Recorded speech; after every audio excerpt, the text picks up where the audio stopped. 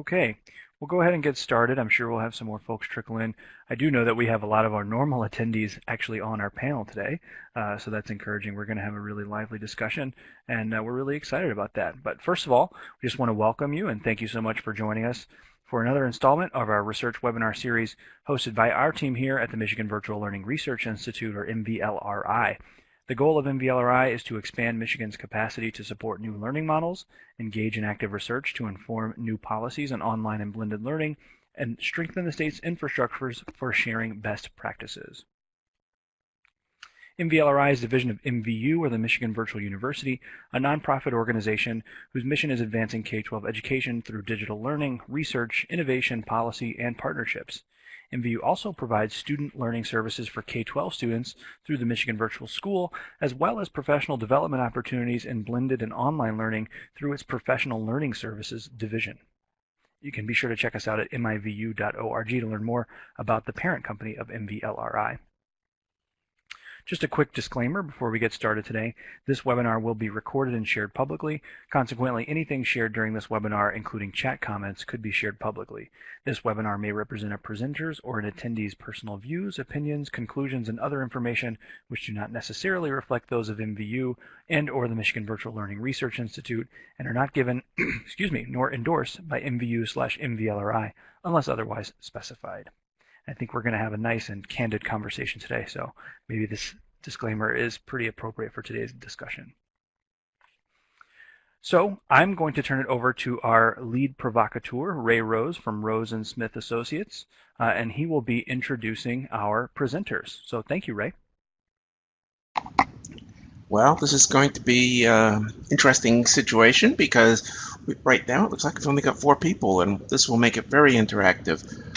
I had suggested this topic because the people that are presenting are, number one, all people who have been involved with journal writing, journal reviews. And so and we have talked at various times about what people are doing and what the submissions that we're seeing. So the focus here is to have a discussion. I'm going to just have each person introduce themselves briefly, and then if you folks, participants, do not ask questions, I will be asking questions, but if you can use the chat window to ask questions to make sure that the things that you are concerned about relative to journal articles are addressed. So let's go down the list, and we'll start with Leanna. I've got a clock timer here. You've got only a minute to introduce yourself and give folks a little sense of what your experience is and things you care about. Okay, thanks, Ray. My name is Leanna Archambault, and I'm an associate professor at Arizona State University. And in this context, I'm co-editor with Dr. Catherine Kennedy of the Journal of Online Learning Research, which is focused on K-12 online education. And so I've been publishing since being in the master's program back in 2002-ish. And so a big part of what I do as an associate professor is submitting and publishing research, but I'm also on the editorial side, so now I've gotten more into reviewing and putting together editions of our journal. So just a little bit of background about me. Hope that was less than a minute. Funny thing, it was very good. Now you've set the model for everybody else. Michael, you want to do a little intro? Sure. I'm Michael Barbour. I'm at Touro University, California out in Vallejo, although it's a recent move. I was formerly at Sacred Heart University in Connecticut. Like Leanne, I started publishing in my master's days, I think back in 99 or 2000.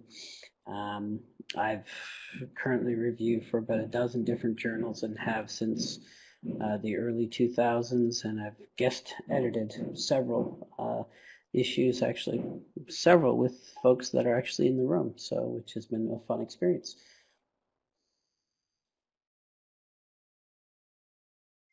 Okay, nice. We're all doing a good job getting things within the minute. Jared, don't mess it up. It's up to you here. All right, I'll do my best. So I'm Jared Borup. I'm at George Mason University, which is about 30 minutes outside of DC, and I'm in my 4th year here. So I'm probably a little more green than everybody else on the panel. I got my PhD, and when I did, it was a 3-article dissertation format. So that's when I started publishing. Was a little before my dissertation, then my dissertation articles, and then like Leanna, and it's a big part of my job now. So I've also guest reviewed for about 10 journals. I find that new PhDs get asked a lot to guest review, and so I started saying yes to everybody, and then I started saying no later on. I've also been editorial review board for a couple of journals, and right now I'm working with Dennis Beck and Lisa Waters on a special issue that should be coming out next month for the Journal of Online Learning Research. Very good. Just add a minute. Okay, Susan. Last one. You're doing the intro. Go. I'm Susan Rose. I'm at the Institute for Learning Technologies at Teachers College, Columbia, and an adjunct professor learning technologies and media. Pretty much like everybody else, I've been publishing for a while. I read journals, I read AERA papers. I'm a qualitative researcher who's been doing a bit of quantitative research, some sort of data mining stuff. And I teach a course at Teachers College on online schools and online schooling for K-12. So I pick up a lot of ideas doing.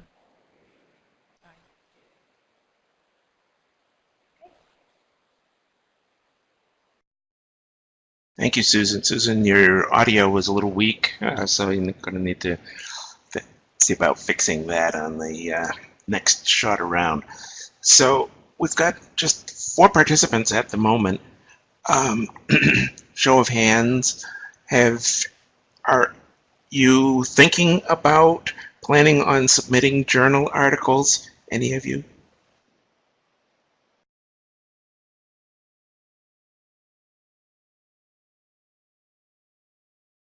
Oh, at least one of you is. Okay. So, Christopher, if you've got specific questions,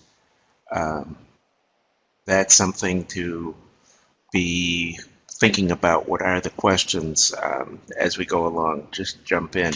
And Randy, you're saying not much right now, but maybe we can encourage you to think about doing a topic in the future. Okay, I'm going to start off with just a question, and let's start with Susan and work back through the group here. What is one topic that you would like to see more articles, more research on? Wow. Why don't you start at the top? Let's pass it to Jared, and then you can come back at the end, okay? Jared, Sure. you have... I think it's so wide open. I think there's so many lead in so many different directions. I do think I'd like to hear a bit from the student. Go ahead. You'd like to hear a bit from students, did you say? Yeah, a bit more of this understanding how students are interacting. Cool. Jared? Yeah, so I think right now in the field we've been fairly exploratory in our research, and that makes sense for where we're at. Although I do feel like we're at a point right now where we could start creating more instruments and validating more instruments that could be used in the field, not only by researchers, but by practitioners, kind of measure effectiveness of online environments. There are really good chapters on kind of the state of the field that I'd point people to. So in the handbook, there's a nice chapter. There's another chapter in a book that Michael Barbour co-edited on online blended and distance education in schools.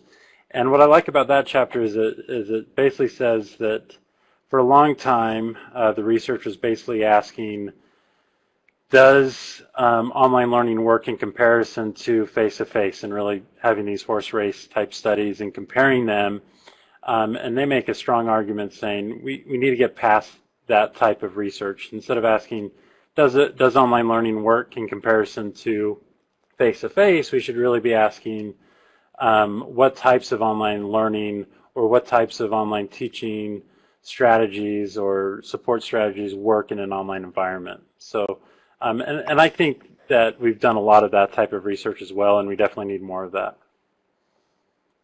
Cool, good. And I know, Michael, you've got opinions on this one. Actually, well, to pick up on something that Jared did say, this idea of validated instruments. I mean, Jared made the comment about how where we are in the field right now is sort of typical for where we should be, you know, a lot of sort of the foundational work. But, you know, if you think about it, the field is 20 years old now, and there has been a lot written. I just did a quick look at an article that Tom Clark, Kathy Kavanagh, and I did back in 2009, where we looked at just the open access literature, and we were able to identify over 500 pieces that we could pull in there. So at some point we sort of have to move past this foundational work and get into some of the more substantive stuff, like doing things that you know, are based upon validated instruments. And within the general field of distance education, you know, there's a lot of those instruments available. Many of them would likely need to be tweaked for the K-12 environment, but that work really hasn't begun. The vast majority of work that we've seen in the field has tended to be atheoretical. You know, very few of us, and I'm just as well to blame as this as everyone else, you know, are using sort of a theoretical or conceptual frameworks to guide our research. And, you know, that's an area I think that we could be looking at as well. But I think we really do need to start to give serious consideration to what does a mature research field look like, and how can we as researchers begin to contribute to that maturity. And I would just piggyback on that too, Michael, where I think there's a lot of research being published, and what I mean by research is it's not necessarily adding to the conversation, or it's not acknowledging the work that's already been done. It's just kind of going through the process. We have these questions, here are our findings, and that's getting published and it's helpful. But I think we need to move to have more scholarship where it's a conversation, where we're building on ideas, building on previous research. And there's a lot of that as well in the field, but we definitely need more. So if I could jump in here and piggyback off that, since we're talking about one thing that's striking me is that people will make similar statements and cite an entirely different list of authorities. It's feeling like there's no sort of consensus about what where the leading articles are that you should be citing. Very little. I'm wondering if anybody else is getting that same sense about the lit reviews that you use when you're reviewing.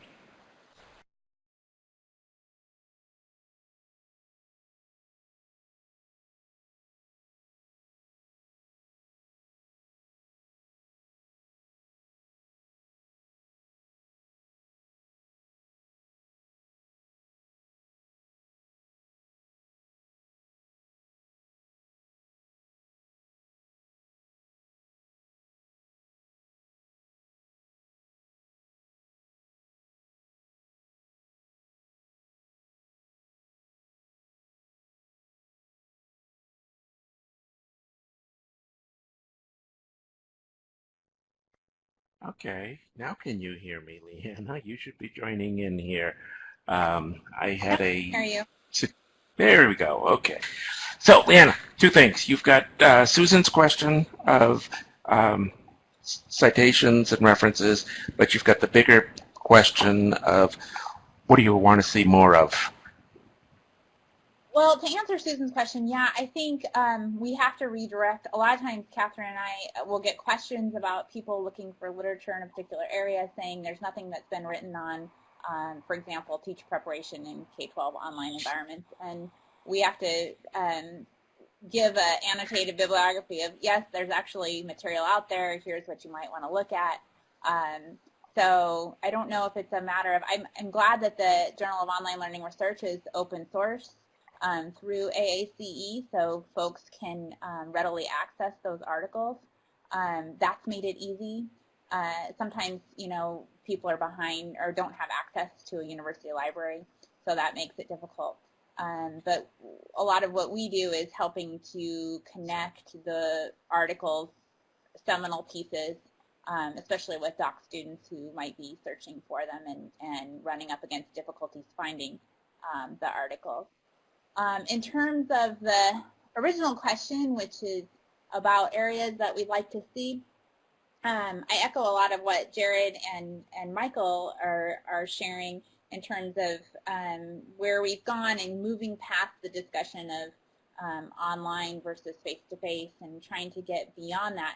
I think one of the things that we really look for is implementation models and who's having success, especially when it comes to student support or in preparation of teachers, who's doing it well, what are the lessons learned, what can be replicated across models. I think it's really difficult sometimes for researchers to get their foot in the door of, you know, whatever type of, whether it's a cyber charter or a state virtual school. Sometimes it's difficult to kind of get in there and see what's working because a lot of times there's also things that aren't working.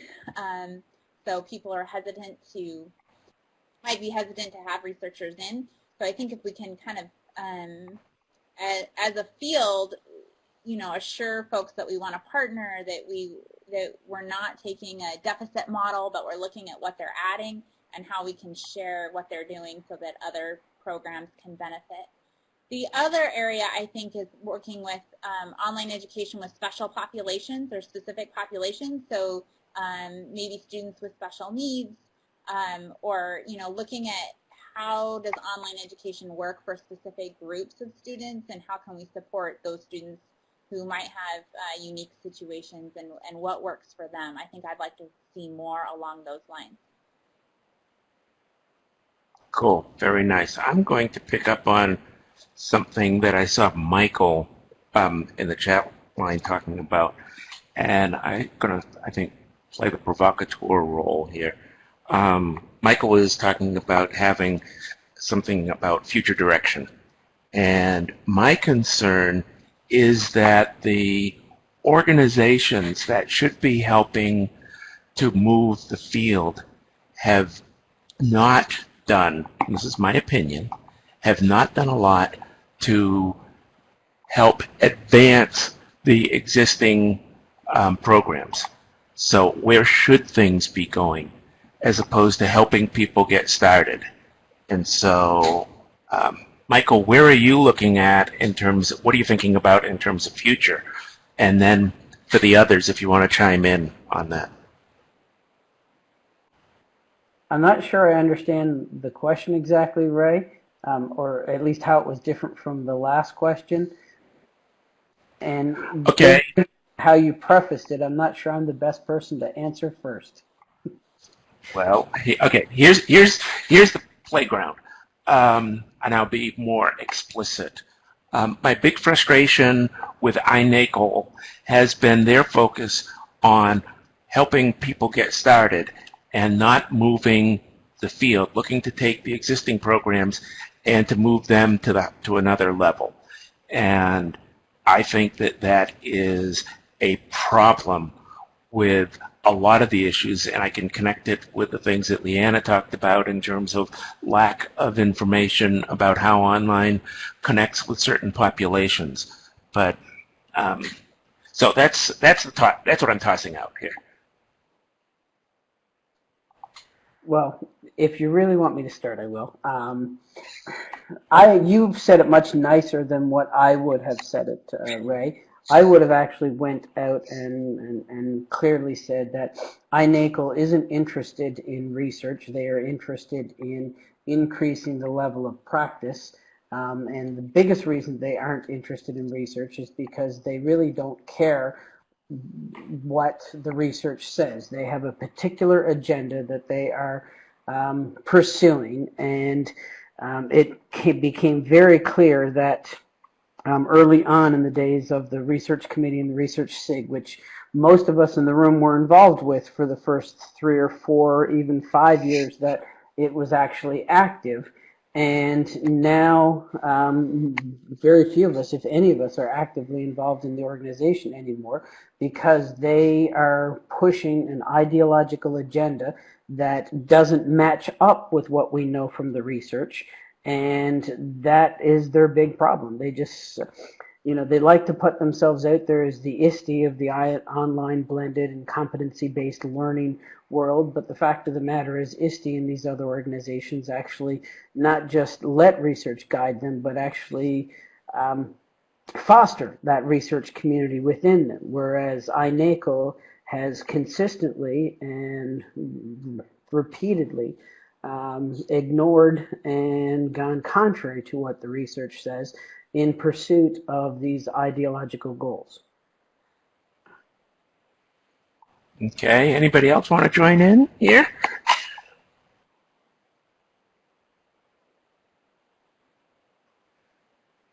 Or is this just going to be Michael and I?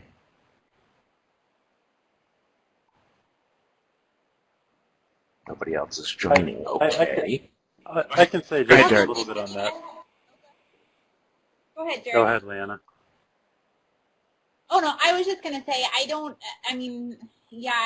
the INACOL debate is an ongoing one, and I think a lot of, as Michael mentioned, a lot of us have kind of just voted with our feet. I don't see a heavy research conversation going on there, and that's one of the reasons why, and Catherine spearheaded creating the Journal of Online Learning Research so that we could have a place that's not, I don't know what the right word would be, but there's no editorial control. I mean, we're certainly editors, but it's peer-reviewed. It's based on the data. There's no overarching. The AAC is not an organization that's going to approve or not approve what we can publish there. So I think finding outlets that are open, I'm hoping that way the conversation can happen organically and in an equitable manner rather than kind of dealing with the whole messiness of what INACOL represents. Okay. Jared, you want to jump in now? Yeah, I was just going to say that in the field, it feels like there's a pretty big tension right now between efficiency and flexibility and effectiveness, and kind of building 21st century skills and things like that. And so right now, even in cyber charter schools, there isn't a lot of collaboration going on in the courses. They tend to be more self-paced, especially in supplemental models. They tend to be more self-paced, which is there's a lot of advantages to that.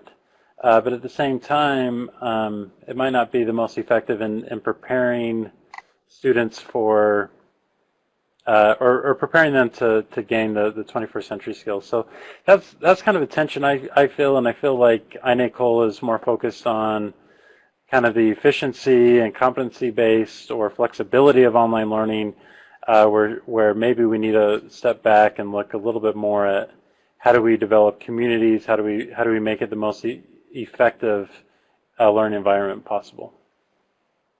So two of you have mentioned some areas that there could be more research in, which was what I was pushing ultimately to get to here.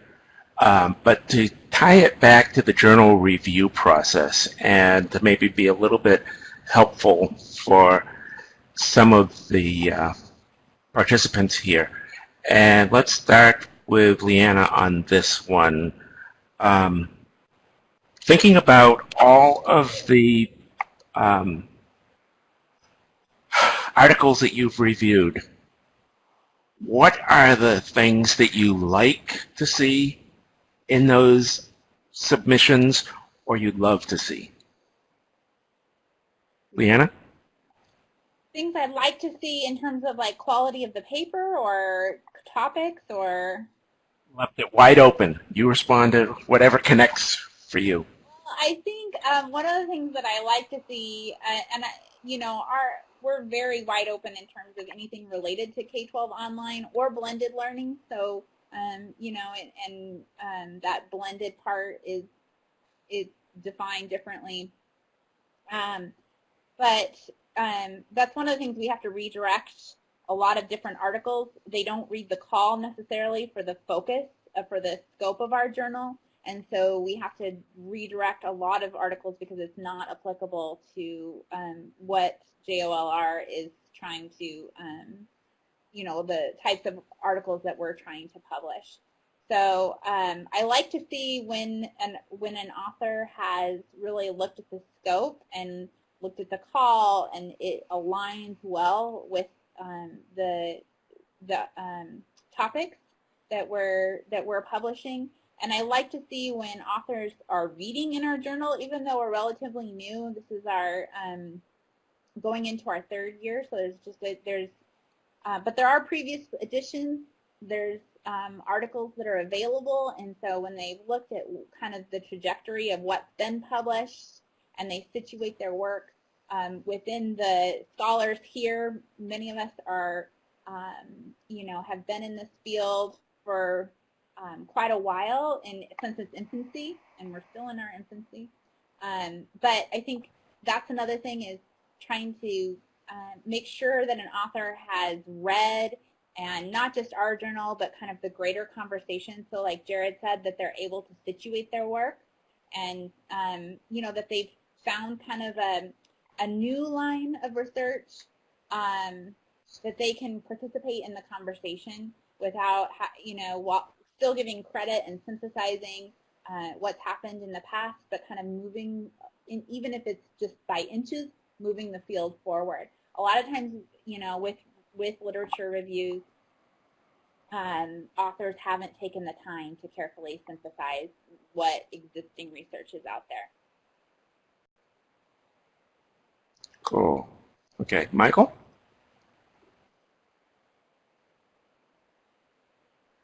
I think I mentioned it earlier, but probably I guess the biggest thing that bothers me when I do a review, and it was one of the points Jared made, is you can clearly tell that either the folks are largely ignorant of our field or have just been lazy in their writing, in that they are making claims that there's little research in the field, and in particular in whatever specific aspect they are working on, when in reality there is.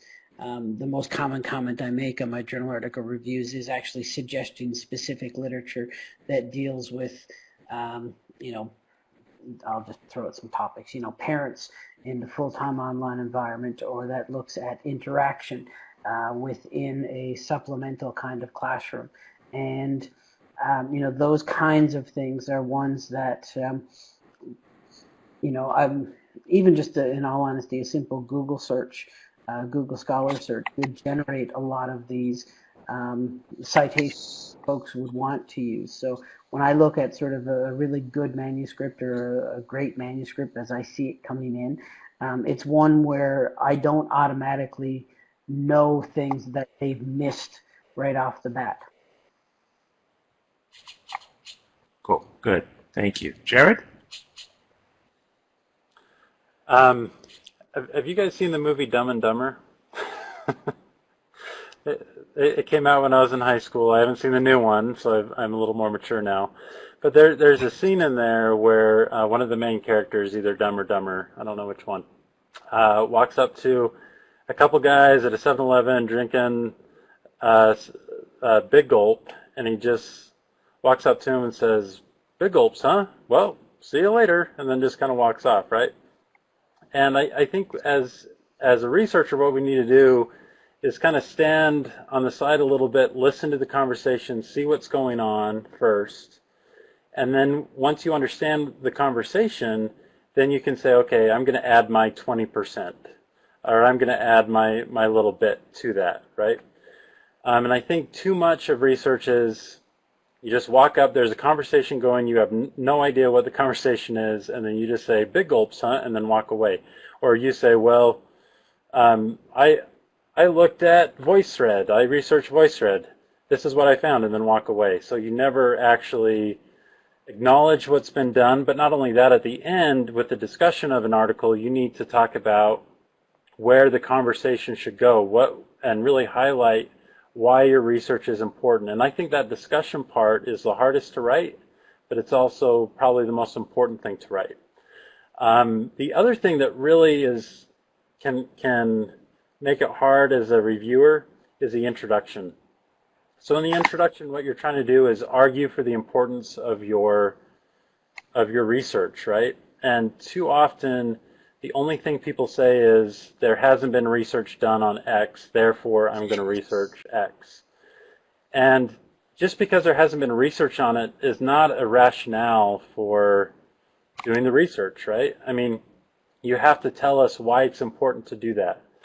I remember with my dissertation, David Wiley, some of you might be familiar with him, he was on my committee, and he asked me the question, you know, I read the introduction, but where's the bleeding baby? You know, like why should I care about this? Give me a reason to care, to know why this is important to address. And I think that in that introduction, we can highlight, you know, are we saving blood and money by doing this research? I mean, why is it important to know these things?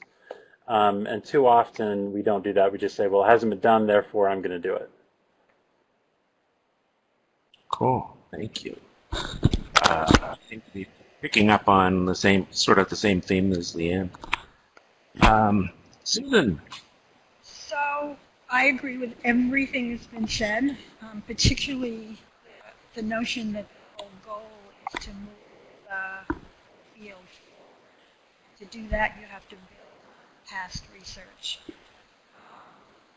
And you're not just plunking a lot of articles synthesized down on the page. But the other things that I find a lot is that people do not explain data thoroughly enough, and they do not explain their procedures thoroughly. And that is really hard to do in a short space. And it's also the kind of having other people read or you submit, because you get so embedded in your material that you don't realize what's missing. So having somebody else can say, there's a big gap here, or, oh, where did you get this, where did this population come from, or whatever. I find a lot of my not explaining well enough. So we need to get better understanding. We need the people who are writing to have a better understanding of the field. And so do you think that part of the problem is that, and this does not apply to any of the institutions represented here, but that the faculty advisors, the faculty, don't have a good understanding of online education to begin with, and so cannot help to direct the authors of articles? And I'll just leave that open. See if anybody's willing to take a shot at it. Michael, are you? I'll jump in at that, Ray. And that's actually an incredibly important point. I don't know about my colleagues, but I know I regularly get asked to serve on committees from students that aren't at my institution. And I would say that for every time that I say yes, before the student actually gets to the final dissertation, I'm going to say 4 out of every 5 will have replaced me before they actually finish their dissertation. Largely in part because the people that they have locally know absolutely nothing about K-12 online learning and know very little about online learning in general. Like you say, they're really just sort of ignorant of it. And so the demands that I'm placing upon these students from other institutions are often seen as unreasonable or high-minded, if you will, because the local folks aren't asking these things of them. And I'm always amazed when it happens, but I shouldn't say that. I'm not surprised when it happens. I'm amazed at the number of times it does happen. And I think a lot of that speaks to the fact that if you were to go into the ProQuest dissertation database right now and do a search for virtual school, cyber school, or K-12 online learning, or for that matter, blended learning in K-12, you would find literally hundreds of entries there just in the past 3 years. I know the last time I looked was about 6 to 8 months ago, and there were over 900 dissertations listed in there that you could add up between those 4 terms. And, you know, we haven't had over 900 things published in the field in the last 3 years. So that means that there's a lot of work that's being done by students at the doctoral or for that matter master's level that is, in all honesty, absolute crap because their advisors, you know, just don't understand the field. Thank you. Anybody else want to get in on this one? No, I just want to echo that. They don't understand what researching the field is like. They don't understand what the data is, understand the constraints, and so they can't save their students from making errors that should never be made in putting something into publication. I just want to add that I think one problem is a lack of theory. I spent a lot of time fairly descriptive studies, even those of us who are doing data analytics and stuff, it's been pretty descriptive. And there isn't a big body of theory that we could be applying that part of it.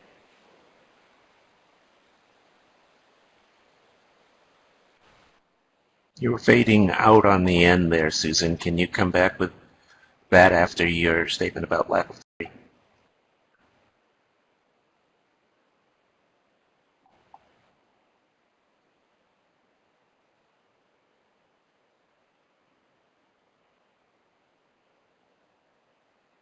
Maybe not. Susan is in the middle of a rainstorm and her system told her she didn't have internet connection. So she has been struggling with the technology a little bit here. And,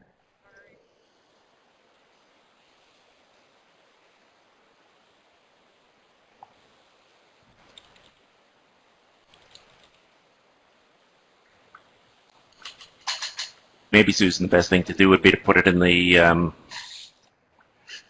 chat side.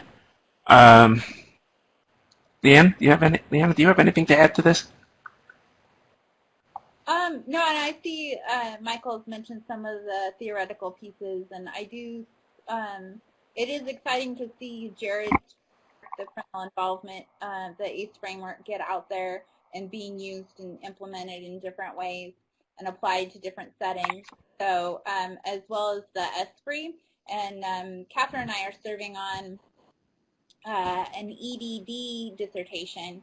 So it's action research, but it's here at ASU for a doctoral student who is running a cyber charter school and using that instrument to help design and support students along the various constructs that it measures. So I think we do need more application of theory within the field, and also for those of us who are more veteran, to develop some of those measures, and maybe it's something that's been in another field and can be applied to K-12 online learning, but then also that we take the time to validate those measures as well. And I think that's an important contribution to the field.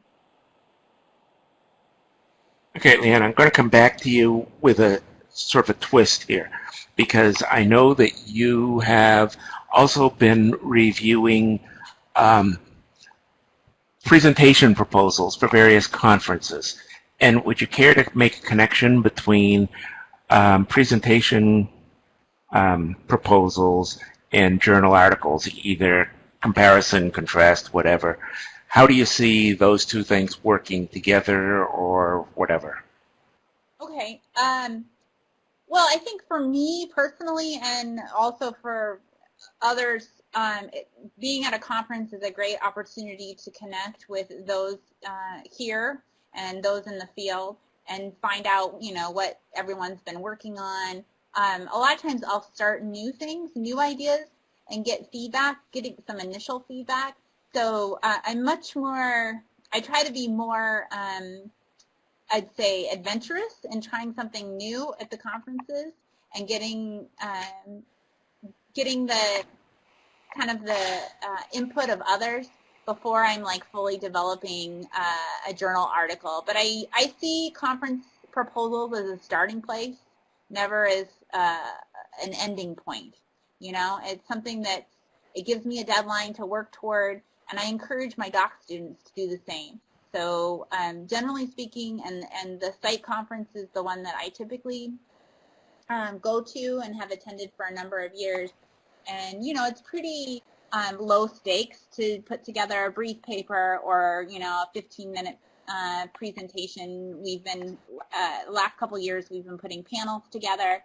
So, you know, trying some new things within conference proposals before I fully develop something for a journal.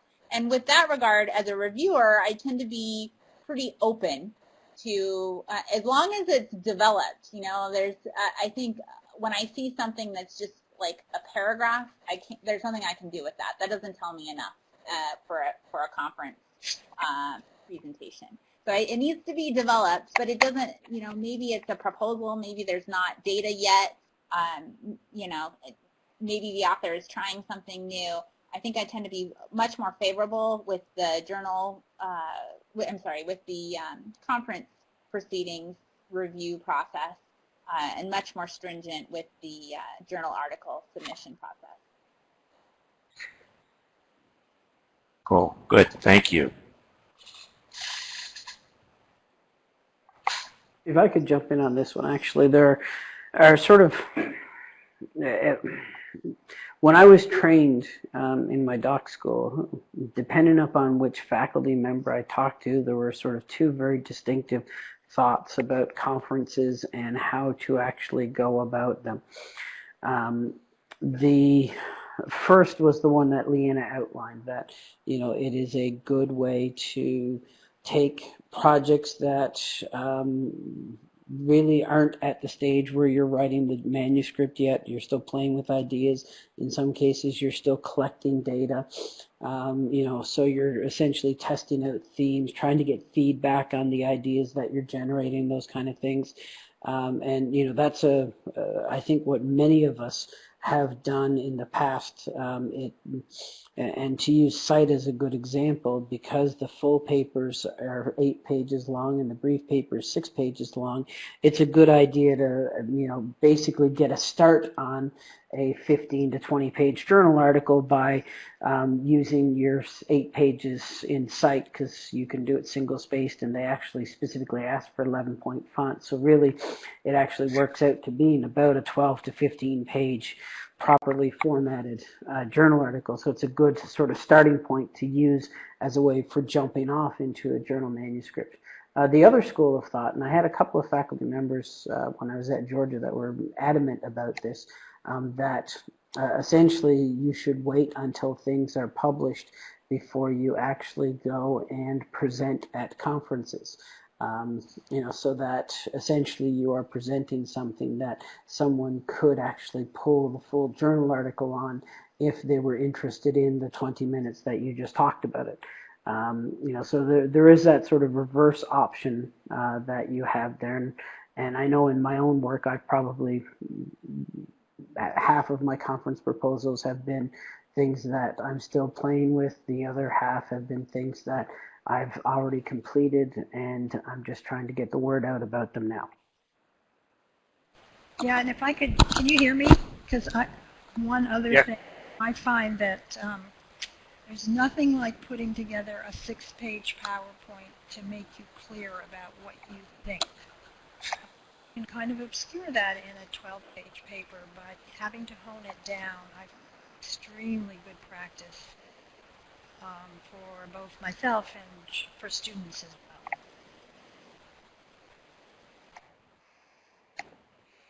well. Good point.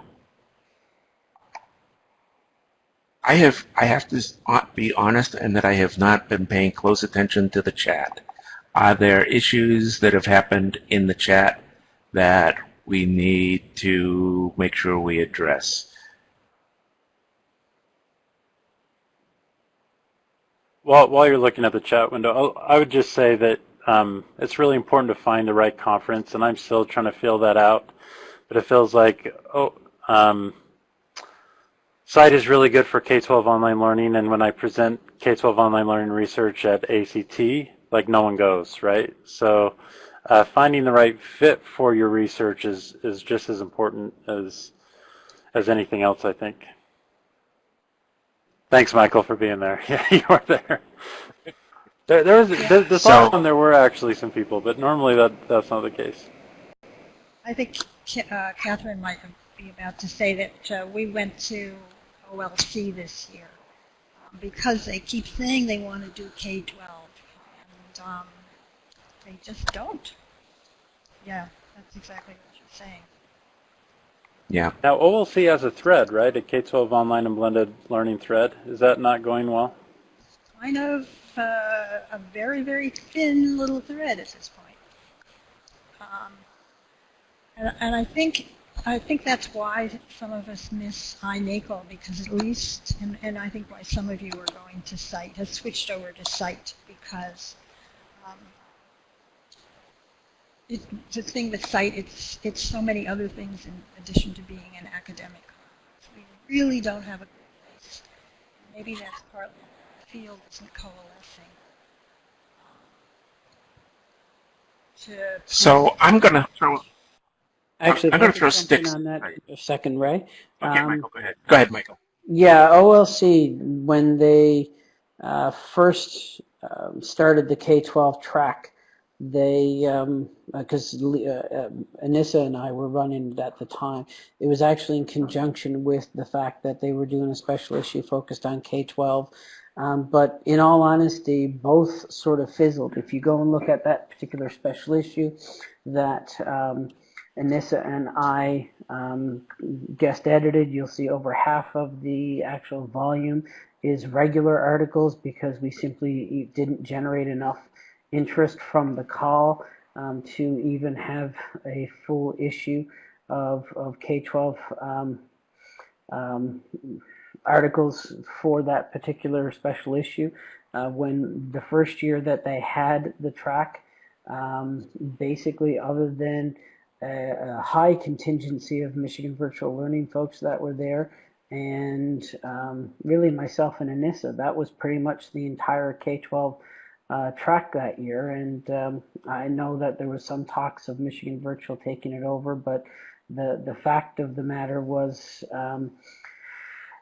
I think they had hoped it being in Florida might attract a larger contingent of Florida virtual school folks, but the pricing that they have for the particular conference, I think, is, just puts it out of reach for many folks.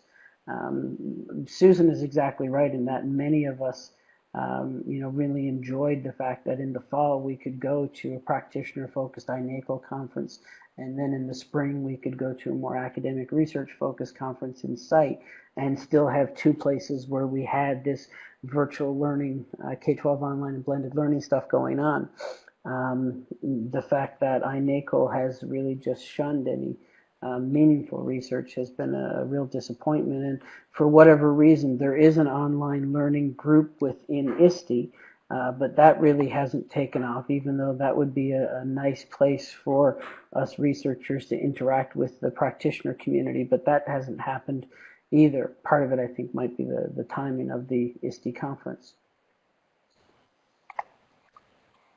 So coming back around, I'm going to throw a couple of sticks at site just to cause problems here.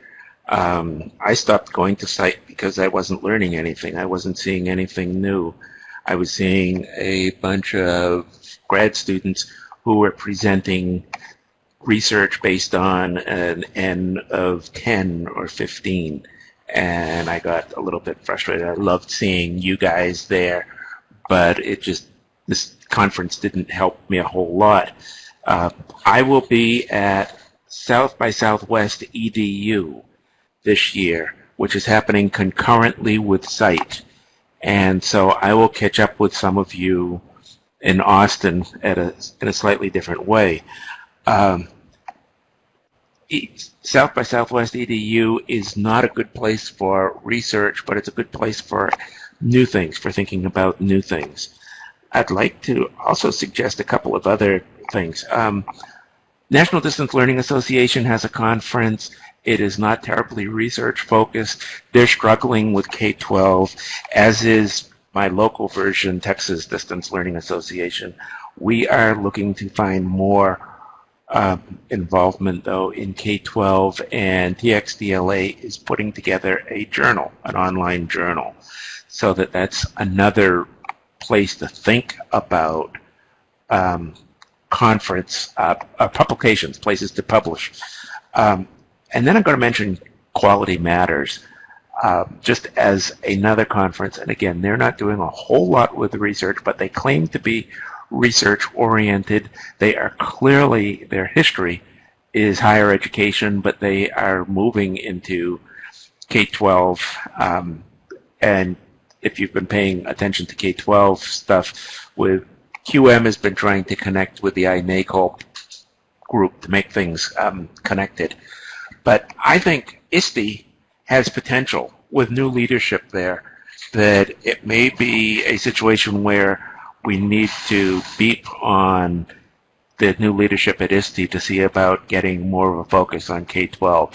And I want to come back and just give a shout out to the folks that are hosting this event, because Michigan Virtual Learning is now the place where we've got the research going on, we've got the publications, and they are, from my perspective, sort of filling the gap that we saw resulting from INACO going and moving in other directions. So I just wanted to make sure that we said yay for Michigan Virtual Learning.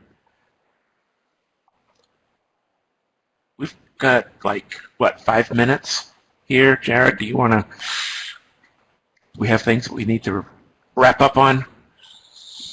I don't think I have anything to add on that topic. Okay, just wanted to make sure, because you got sort of quiet there for a bit. Leanna, anything else on wrap up? I'll just thank very much MVLRI. I'll echo your statements, Ray, and thanking everybody there for their support. And I did want to mention that as of the new year, Catherine's going to be stepping down as co-editor, and Jared will be stepping up. So I look forward to working with Jared as co-editor of the Journal of Online Learning Research in the coming year. Cool. Okay. Susan, do you have anything to wrap? No, I don't think so. I'm reading all that stuff about where to go. Yeah. Michael? The only thing I guess I'd add is, and Randy can probably say more to this, while INACO claims to be international, let's face it, they are a U.S. organization, but there are international groups that are focused on K-12 online and blended learning that don't have the same kind of ideological issues. The Canadian e-learning network, or CanElearn, which Randy is the CEO for, is one that I would particularly plug, especially since I know that a lot of the Michigan virtual learning sessions tend to be attended by a number of Canadians. As well, the Canadian Institute for Distance Education Research, or CIDR, which is based out of Athabasca University. They tend to have a reasonable K-12 focus, usually one or two of their 8 to 10 webinars every year tend to have a K-12 focus, and they actually want more. They just don't get any more presenters. So for my colleagues that are on the panel, even though you are based in the US and they are based in Canada, really they're just interested in highlighting distance education research at the K-12 level. So I'd strongly encourage you to get in touch with them, and that's another outlet to get the word out. And Cool. Ray, I Thank think you. Catherine wanted to make a comment. Catherine? Thanks, Leanna. Thanks, Ray. I just wanted to say thank you guys for being here. I did want to just mention what I mentioned in the chat box about the idea of, because we've been going to the conferences such as INACO, OLC, and ISTE, and we're not really seeing a strong research focus at any of those ones for K-12 specifically, that we're looking into partnering with 1, 2, or 3 of these organizations in order to do a 1 to 2 day pre-conference ahead of the actual meeting, so that there's an opportunity for researchers to be there, and as Michael said, just to kind of co-collaborate with the practitioners as well, because as Michael said, it does price them out. The practitioners are priced out of most of these conferences.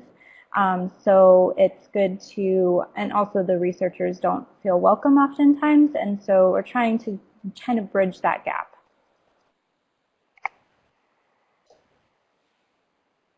Thank you, Catherine. I want to talk with you then about TXDLA.